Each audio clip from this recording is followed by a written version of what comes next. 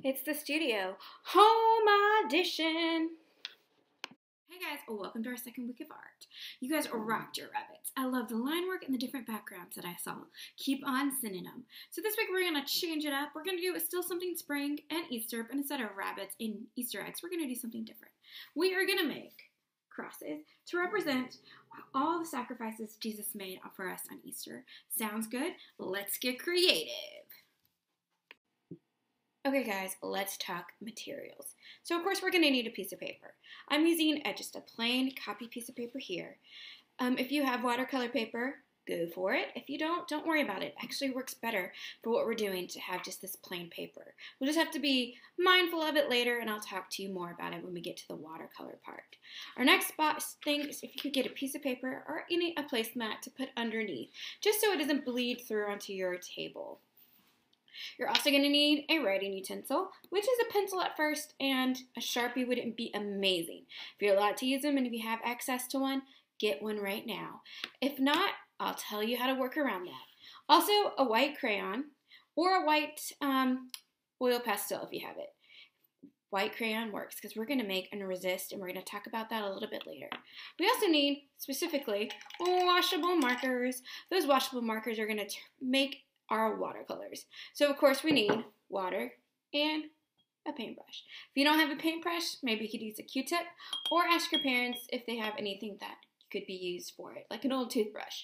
So go gather those materials and we'll be meet right back. Okay guys, awesome job. So our first things first, we're going to draw the hills that our three crosses are going to sit on. So you're going to use pencil first. Of course, I'm going to use Sharpie.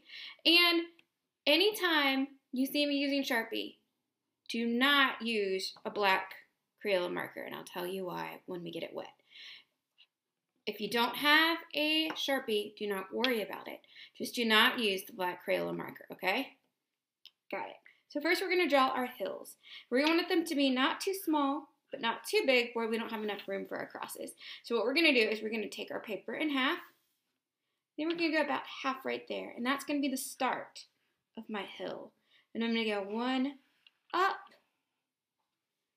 I want the larger one to be in the middle, and then I'm going to come down and make a rolling hill right there. So I have 1, 2, 3. Those are going to be ready now to add our crosses. So if you're using a pencil, just first start by making a straight line down. We want this one to be pretty large, and then across. Then we're going to take 2 smaller crosses right here. Straight line down and across. Straight line down and across. Perfect. So now we need to add some more width to those. Now if you don't have a Sharpie, don't do this with your Crayola marker.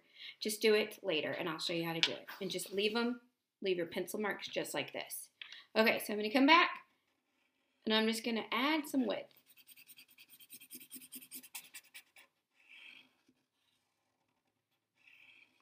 I'm going back over my lines and coloring it in. Okay, 1,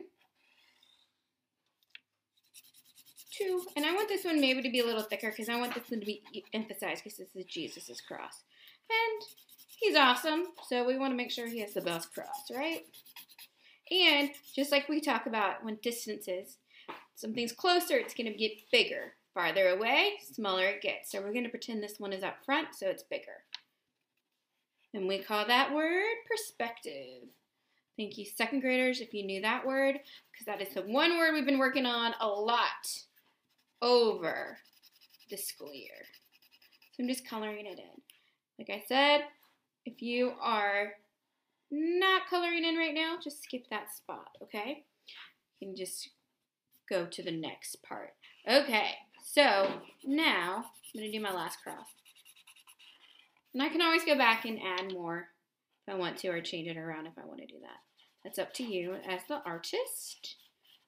Okay, so I have 1, 2, 3 crosses. So now we need to add our colors and our highlights. So first things first is we're going to grab that white, either crayon or oil pastel to make a relief. And to go back over what a relief means is that it's something that if we paint or draw with and then we paint over it, that original first layer pops out and makes that paint say, no, no, no, and only this will show up. So we're going to use white right now. Hold on, Rocky got something, so I'm going to go see what that is. Well, I found what he wanted. He wants to go on a cruise. I told him it's not the greatest time. So he tried to bring that to me in his leash. I'm not quite sure what he thinks he's doing. But thank you for being patient. Okay, we're getting back to our relief. So we're going to use our white crayon, and we want to emphasize Jesus' cross. So we're going to make like the sun is beaming down. So we're going to make some sunbeams.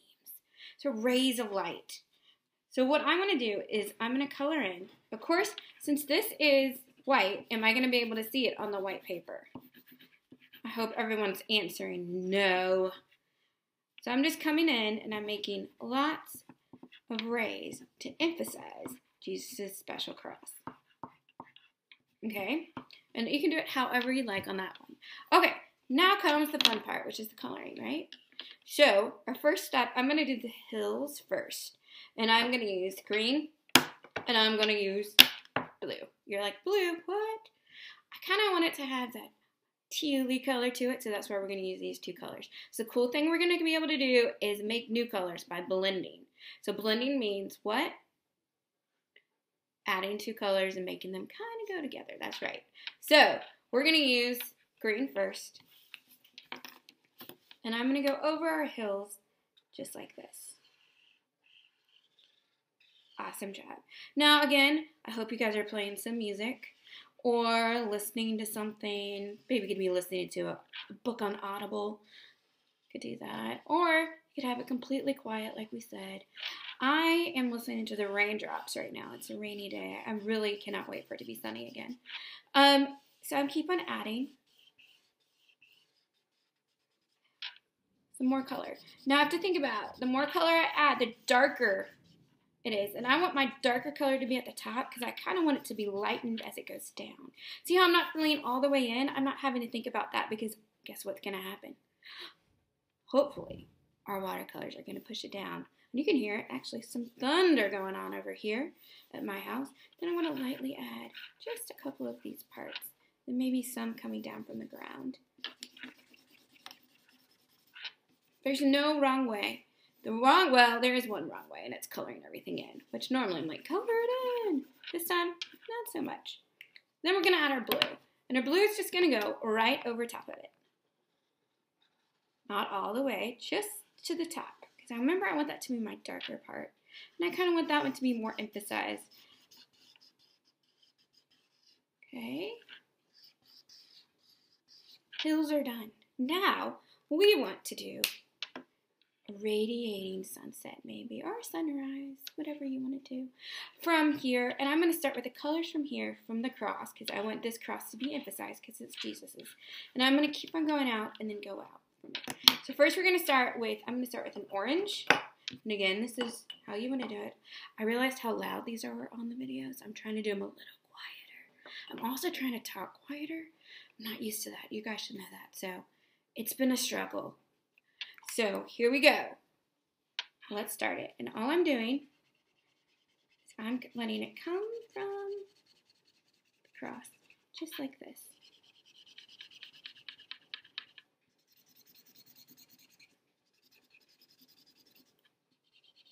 Now I might go back and add orange later somewhere else, but right now that's what I'm going to add orange to, okay? Next, I'm going to start doing the hill part. And how I'm going to do that is I'm actually going to do pink. These can be in different order how you want to do it. Just think about how you want it to look, maybe lighter to dark or dark to lighter. And you also want this to be realistic colors. So you don't want the sky, we learned, has lots of different colors in it, but it wouldn't just be random colors all put together. So we want to be thoughtful with what we do. Next, I'm going to add a little bit of red to the top of this. And I'm going to also add some red coming out from here. Oh, there's a big thunder. I know, imagine if at Heathwood what we'd be doing. We'd have to be stuck somewhere, wouldn't we? Because it would be 2 thunder and rainy and 2 thunder and lightning to go out. So, kind of looks like it's on fire. It's not going to look like it's on fire, I promise, once we're done with it. Now, I'm going to do a lot of yellow. Yellow is going to be really helpful in this, so I'm going to just kind of do some yellow around. And again, this is going to look weird because what are we going to be doing to it? We're going to be making it look like a watercolor. If you want to leave more white marks, you can. Just the lighter it's going to be. I'm blending, so I can put some yellow over that. I kind of like the look of that. So I'm not going in rainbow order, but I am going to add a little bit of green to the sky. Because if you ever notice, sometimes you have some green in your sky. And we've learned, it's lots of different colors. And I'm going to go back later and fill this in. I kind of just want to make sure I have all my main colors done first, okay? But again, this could be how you want to do it. Then I'm going to add, see again, I'm not even doing regular lines. I'm kind of just doing squiggles, but I'm making the parts I want darker more filled in. Doing it quiet. Look at me learning lessons. I'm going to get out blue next. This is going to be some nice, look, we have some Heathwood going on over here. And I'm going to do a lot of blue over here.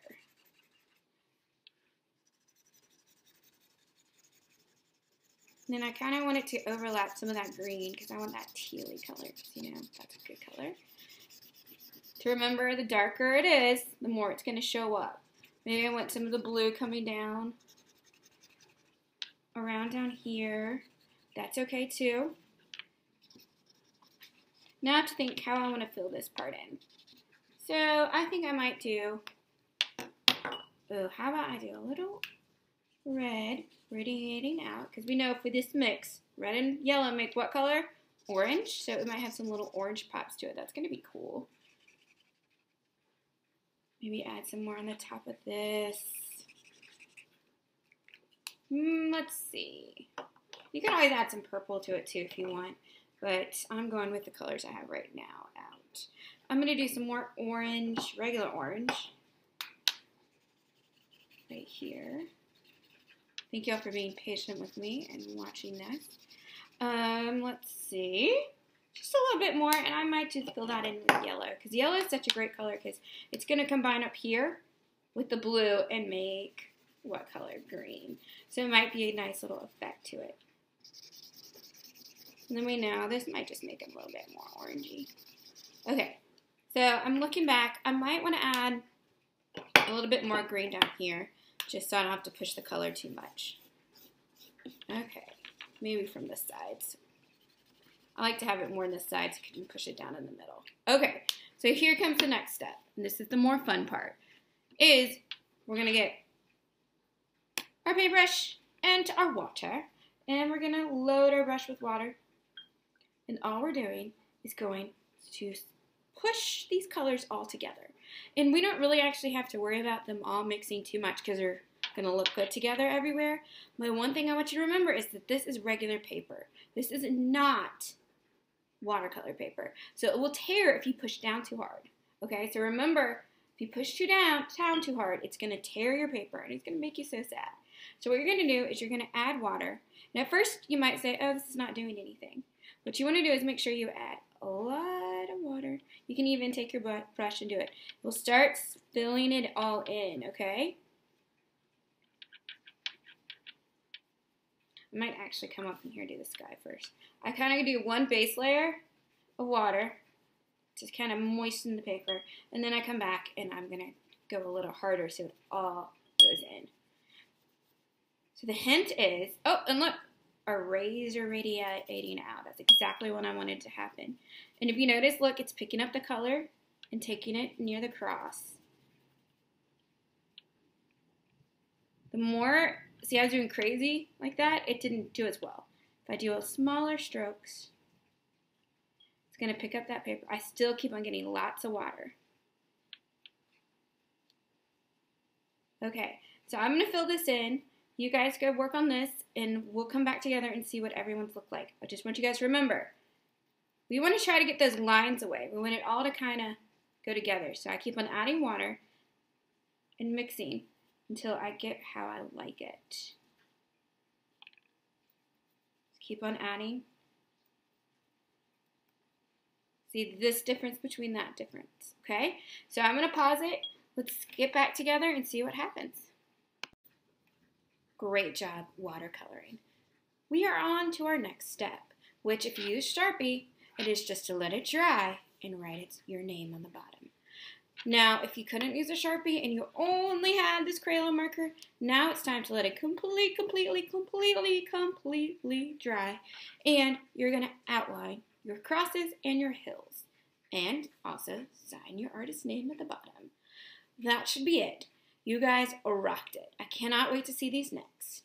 So look for our challenge this week. I don't want to spoil it, but it might be something very forceful and really great like that. At the end, very end of this video, just wait to see what Rocky did. Why I thought he was being really good in the other room after he told me he wanted to go on a cruise. This is what he was doing. Have a great week, guys. Miss ya. Can't wait to see you again. Rocky, what are you doing? Oh, hey.